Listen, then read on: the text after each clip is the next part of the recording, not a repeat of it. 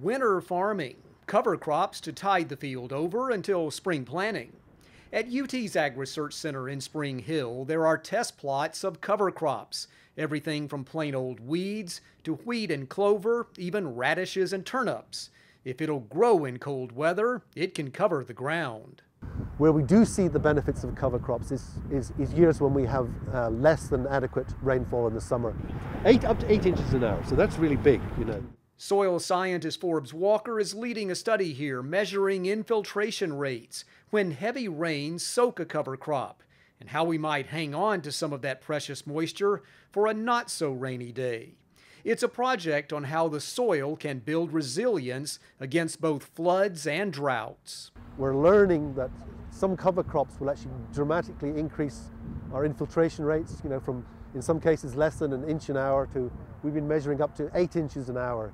Farmers put cover crops in the ground to reduce erosion, suppress weeds, and boost the nutrients in the soil.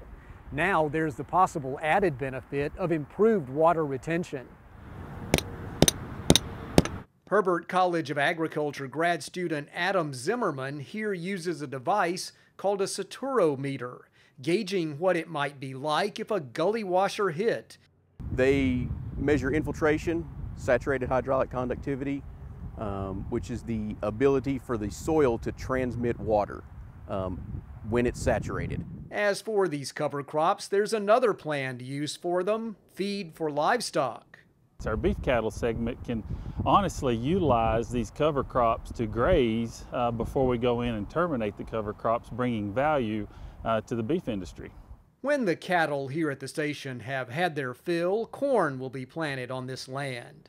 Meantime, the cover crops will continue to make this field a better plot of farmland. Soils are holding water because of cover crops, moisture that will likely be needed later in the growing season.